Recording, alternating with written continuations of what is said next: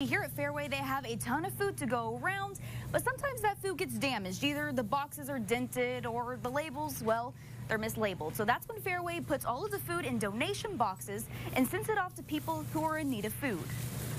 Food gets delivered at Waukee Area Christian Services. I think pecan pie would do fine. The food pantry serves more than 200 families per month, each with a different story. I am currently working. The pay is a little bit above minimum wage, but with the food stamps that are received from my household, it's still not enough. It's either pay bills, get out of debt, or go hungry. With a 24% donation increase at the food pantry compared to last year. We all have to make sacrifices somewhere, and sometimes it's the food budget's the first thing to go. Iowans are still struggling to put food on their tables. Life for a family still happens.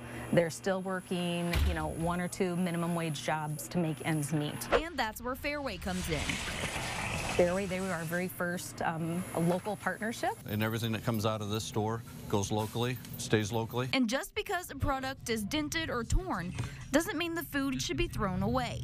There is good value in it, and we want to be able to get that value out of it by giving to the people that are food insecure. And it has helped me and my daughter tremendously. You can really get out of debt and go far with this.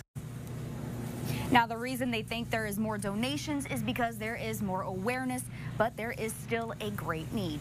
Reporting live tonight in Waukee, Lakyn, McGee, Local 5 News, we are Iowa. All right, Lakyn, thank you. The Food Bank of Iowa says they saw a record amount of food rescued through retail collaboration.